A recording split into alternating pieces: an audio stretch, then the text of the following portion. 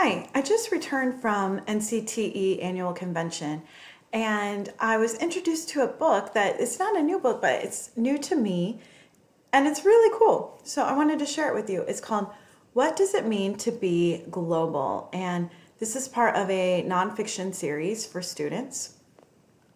And what I love about this book is that it is in very kid-friendly language. So you could use it with primary grades in a read aloud type setting.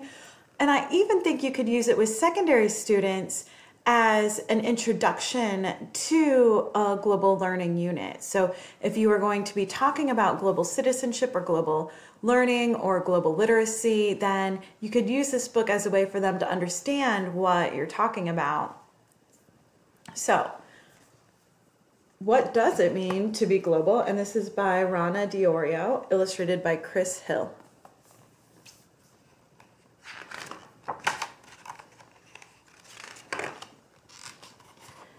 What does it mean to be global? And the author starts out by showing what it's not. So those of you that are literacy teachers know that that's one of the ways to teach vocabulary is not only showing students what it is, but what it's not. Does it mean having a globe? No. And a bit of humor. And she goes through a couple more examples of what it's not. And then what she says is being global means being curious about other parts of the world. Recognizing that your language is just one of thousands spoken on our earth. She talks about how you can listen to different kinds of music and travel and appreciate how special different places are, try different types of food, experience other traditions. And I think that that is a way that we can also share with parents who are interested in helping their students become global citizens, is that you can start in your local community by trying different restaurants, by going to festivals, learning about other religions, and respecting that other people have different values than you. Celebrating diversity. And this is such an important idea. It's called self-reflexivity in the education theory, but in this kid-friendly language, understanding how your actions affect another person's experience. And this is true around the world. What we buy in the store is probably made by someone in another country.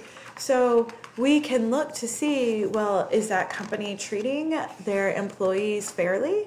And if so, then we can support that company by purchasing those products. And if not, then we can choose not to buy those products. So even making a simple decision as to which pair of tennis shoes I'm going to buy affects people all over the world. She talks about living respectfully and peacefully, opening your mind to new possibilities, being socially responsible by giving back. And then this last page is a infographic because it has words and pictures to describe the concept. So it has to do with citizenship, cultures, community, values, traditions, diversity.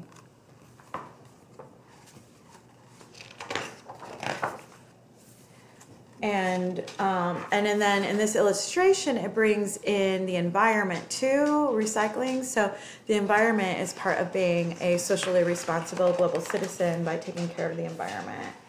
And then it ends with, if we can all be global, our world will be even more interesting and exciting.